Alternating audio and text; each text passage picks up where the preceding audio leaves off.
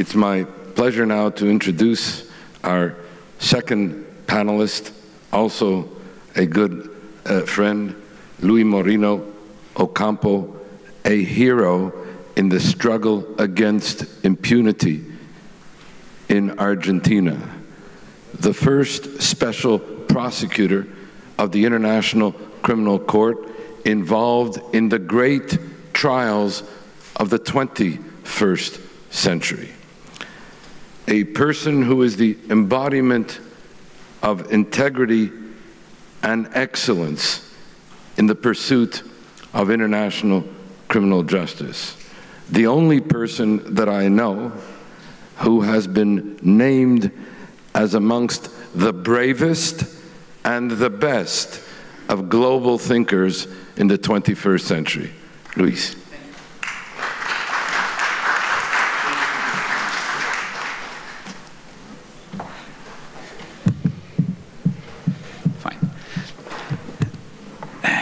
It's a real pleasure for me to join you in this march and feel honored to be here with you. And sadly, I cannot stay tomorrow, but I like to share some ideas with you.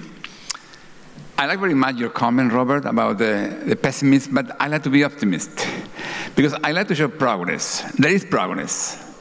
But the second point is in some way connected with what Robert said. Keep progressing depends on us. And I will show that.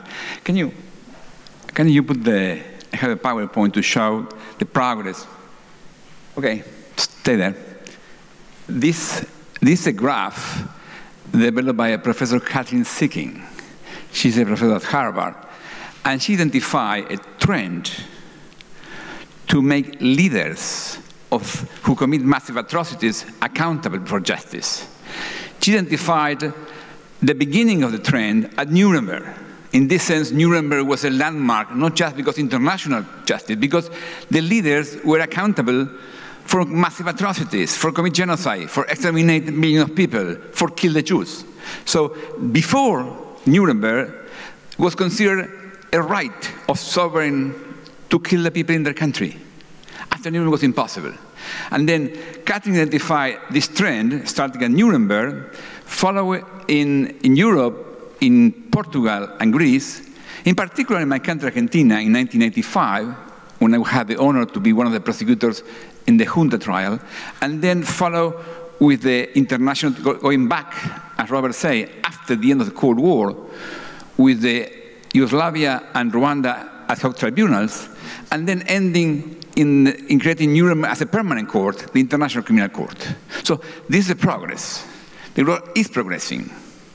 We are not sure how we keep progressing. That's a challenge for us. But until today, the world is progressing. And I wish to show a few videos showing the connections. Show me the first. The Chief Prosecutor for the United States of America. This is the beginning of the first Nuremberg trial. Robert Jackson. The privilege of opening the first trial in history for crimes against the peace of the world imposes a grave responsibility. The wrongs which we seek to condemn and punish have been so calculated, so malignant and so devastating that civilization cannot tolerate their being ignored because it cannot survive their being repeated. Cannot survive. They are being repeated. So it's not a moral issue. It's a practical issue, survival. That was Robert Jackson talking at the opening statement of the first Nuremberg trial. As Professor Barrett said, after the first Nuremberg were 12 American trials. And I'd like to show one of them, the Eisenstadt Group case. I became the chief prosecutor for the United States in what was certainly the biggest murder trial in human history. We ask this court to affirm by international penal action man's right to live in peace and dignity, regardless of his race or creed. The case we present is a plea of humanity to law. Where Soviet Group D operate? Gruppe D operierte in der südlichen Ukraine. Do you know how many persons were liquidated by Einsatzgruppe Group D under your direction? Vom Juli 1941 bis Juni 1942 sind von den Einsatzkommandos etwa 90.000 als liquidiert gemeldet worden. Stop there. This is the guy who's confessing to kill 70,000 people in 1 year. He's in the trial. So one of the important points of make trial to be sure what happened. This man is confessing 90,000 killings. And it's interesting. That's why I talk about leadership. Ben Ferenc, the prosecutor you saw, he was 27 in those days. In fact, his role at Nuremberg was just conducting investigations. And then he went to see Telford Taylor and said, look, I got this information. I have all these documents showing the Nazis killed 1 million people. Most of them Jewish, some anarchists, some gypsies. And then Telford Taylor, we cannot do it. We're closing. We have no more lawyers to do the case. Ben said, but I have 1 million victims documented. So Telford Taylor told him, can you do it yourself? Can you be the lawyer? Ben said, I never did a trial in my life. Okay, this will be your first trial. And it was his first trial, okay? And he did very well. In fact, he read his case in 2 days because he has all the documents, evidence. So, as Professor Sikin said, was the Nuremberg trial and then some national cases. And I am proud because I was involved in one of them in Argentina in 1985. Can you show me the video? I think the junta trial was the first time when I had to face people who was against me. The elite in my country was in favor of the military dictatorship, so I had to face my family. This is a general.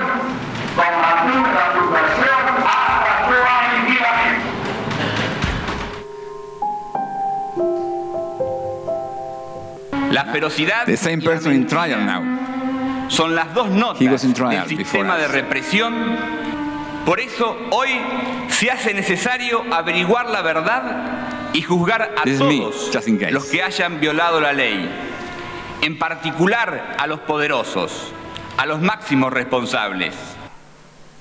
And that, I spent all my life thinking that was my biggest achievement. I could not something bigger. But then they offered me to be the chief prosecutor of the International Criminal Court. And for me, as Robert said, the International Criminal Court is transforming Nuremberg into a permanent institution. And that's why, what I did, I invited Ben Ferenc to help me in my closing argument in my first trial. Can you show me the next? Ferenc is sworn in as an honorary prosecutor of the ICC. They didn't give him much room for a signature yet. Mr. Ferenc, you're part of this office now. We are really honored to have you as well as special counsel. So this is the same 27 at Nuremberg, now 93 at the ICC. This is the first trial of the ICC. May it please your honors, this is a historic moment. I am now in my 92nd year, having spent a lifetime striving for a more humane world governed by the rule of law. I am honored to represent the prosecutor regarding the significance of this trial. In Rome, over 100 sovereign states decided that child recruitment were, and I'm quoting now from the statute, among the most serious crimes of concern for the international community as a whole. Vengeance begets vengeance. Seizing and training young people to hate and kill undermines the legal and moral firmament of human society. Let the voice and the verdict of this esteemed global court now speak for the awakened conscience of the world. Thank you. So I would suggest the institution is consolidated. We saw a picture of the new building. It's a permanent building, costs $400 million, that still will be there. So when I took office, the issue was existence. United States, Bush administration was trying to destroy the institution. Now it's not about existence, it's consolidated. The issue is relevance. But relevance will depend on each of us. Okay, I have show the map very quickly. These are because as Robert said, they are still the biggest countries are not there, but it's normal. Biggest people don't like law, they have their power. So this is an idea of the smaller countries, or the medium-sized countries, trying to establish a different standard. And that's why in blue, you have the countries who are members, in white, the no members. So, probably. So this is really the ICC jurisdiction. And, roll again. These countries are not. These countries can be referred by the Security Council, but are not members. So that's why it's still confused, yes. So, but let me go back to the graphic. We are still progressing. In the top level, you see the trials.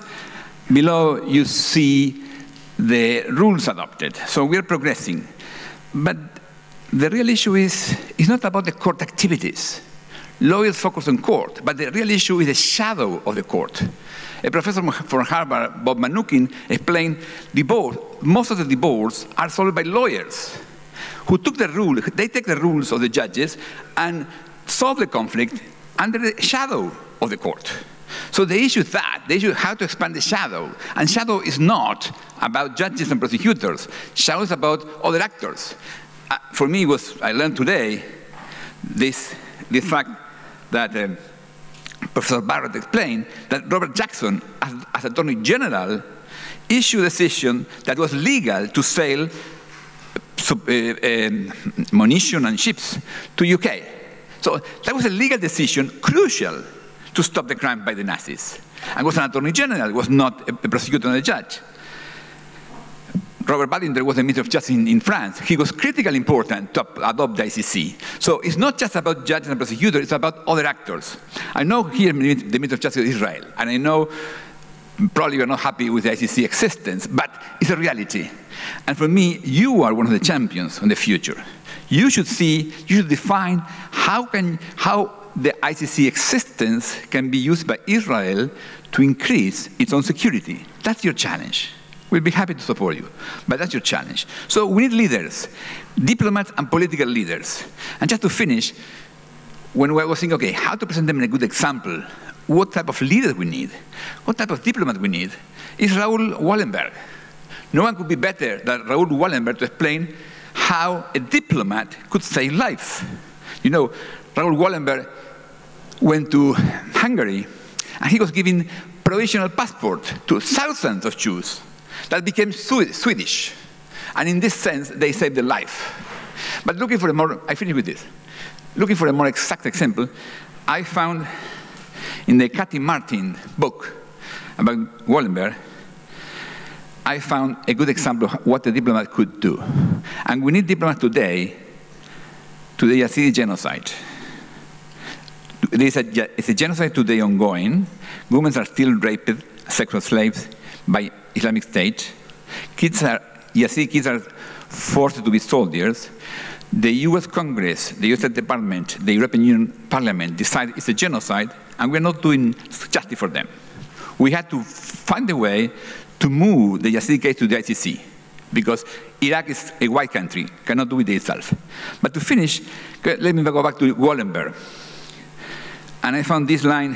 Wallenberg was not just providing passport. He did incredible things. And let me read these lines to explain what he could do, what he did, from Cathy Martin book. On November 1944, the war was ending. The Soviet army was just miles from Budapest. However, SS Lieutenant Colonel Adolf Eichmann was still insisting to exterminate all the Hungarian Jews, the third largest and last surviving Jewish community in Europe. He was not able to keep using trains to send Jewish to the camps, but he had a new idea: to force thousands of Jews to walk in the cold and rain of late fall. They were guarded by the Hungarian gendarmerie. Eichmann was waiting for them in the Hungarian-Austrian border.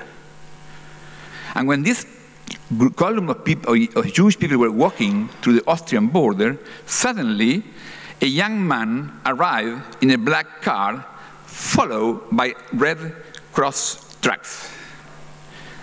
I am Wallenberg, Swedish legation, he said. In the name of the Hungarian government, I demand those with Swedish passport to raise them high. Immediately, he pointed to an astonished man waiting to his turn to be handed over to his executioners. And Wallenberg said, I recognize you. I give you a passport. And then you get behind him.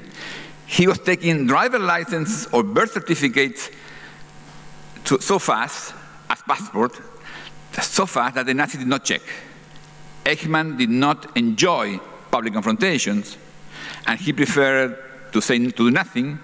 And then, when the Red Cross trucks were full, Wallenberg jumped into his own car, and the humanitarian convoy left. Wallenberg was whispering, I'm sorry, to the thousands he was leaving behind. That's what we need today, more Wallenberg. Thank you very much for this invitation.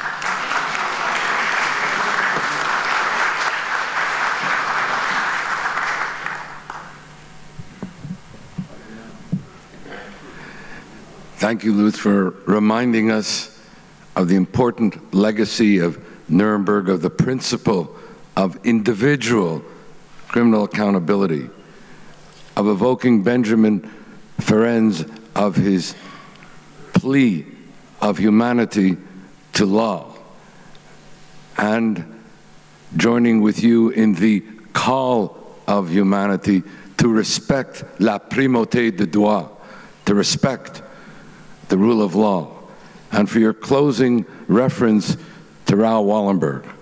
You know, Adolf Eichmann referred to Raoul Wallenberg as the Judenhund Wallenberg, Wallenberg the Jewish dog.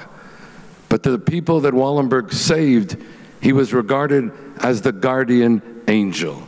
And there is an important message in all this, Louis, as you concluded, that one person, like Raoul Wallenberg, demonstrated how one person with the compassion to care and the courage to act can confront evil, can resist, and can transform history. There is a message in that for all of us.